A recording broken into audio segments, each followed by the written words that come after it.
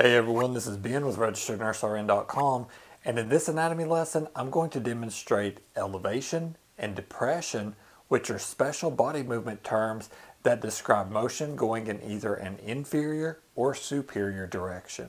Elevation refers to the movement of a body part in a superior direction or moving upward. Whenever you walk into a hotel lobby, you have to get on the elevator to go up, right? And we'd also say that a mountain has a really high peak elevation. Therefore, the term elevation is pretty self-explanatory. It has a structure moving up or superiorly. In contrast, depression refers to the movement of a body part going downward or in an inferior direction. When you are depressed, you feel down in the dumps, right? Therefore, it's easy to remember that depression has a body part moving downward or inferiorly. In anatomy, elevation and depression most commonly describe movement of the mandible or the scapulae within the frontal plane.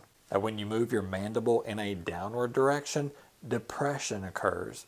And when you move your mandible upward, elevation occurs. Similarly, when you move your scapulae up, elevation of the shoulder girdle occurs, and when you move them back down, depression of the shoulder girdle occurs. Like other body movement terms, healthcare professionals such as nurses will refer to elevation and depression when documenting or assessing patients. For example, in Nurse Sarah's head-to-toe assessment video, she applies resistance to my mandible and asks me to open my mouth, which is an example of depression, as part of her assessment of cranial nerve 5, the trigeminal nerve that innervates the muscles responsible for elevation and depression of the mandible. Okay, that wraps up this quick anatomy review over elevation and depression body movement terms.